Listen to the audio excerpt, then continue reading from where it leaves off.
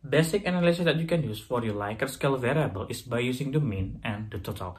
The problem is, most people tend to bring the data into Microsoft Excel, do the calculation there, and then get back to SPSS, bring the data into SPSS, and then do the further analysis. Actually, SPSS also provides the feature so you can compute these variables easily. I will show you how. In this worksheet, I have 6 variables that consist of one categorical variable named gender, one continuous variable named age, and also 4 Likert scale variables start from taste, texture, smell, and crunchiness variable. This is a fictitious survey that I made to measure the satisfaction level of a product. And as you can see, I have 100 records here, and we will try to analyze these Likert scale variables using the mean and also the total function. Let's take a look at the variable view. This 4 variable is already measured in the ordinal measurement. Then let's compute the mean variable first. Go to transform and then select compute variable.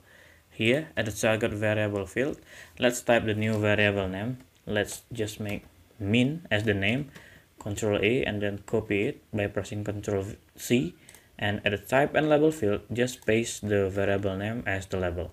Click continue, and at the numeric expression field, let's type the function here, and I prefer to use the provided function by SPSS.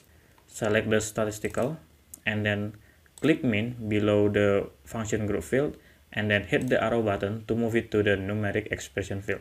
Then just delete the question marks in the bracket, then move the variable to the bracket, click the variable and then hit the arrow button, comma, again select the variable that you want to summarize. Okay, let's fix this by using comma, close the bracket, and then click OK. Let's take a look at the data view window, and you have a new variable named mean that consists of the average of these 4 variables. Like this, you have the all mean for all records in your data view window. Next, let's compute the total of the variable. Again, go to transform and then select compute variable.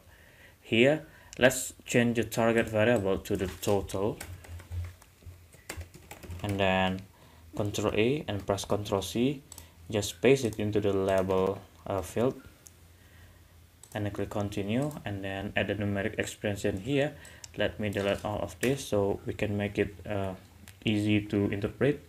And then at the statistical, click sum at the below function group, double click it, and then delete all question marks in the bracket, move all variables that we want to create as the total, double click it, comma, again just move the variable to the bracket, all of them that you want to make as a total.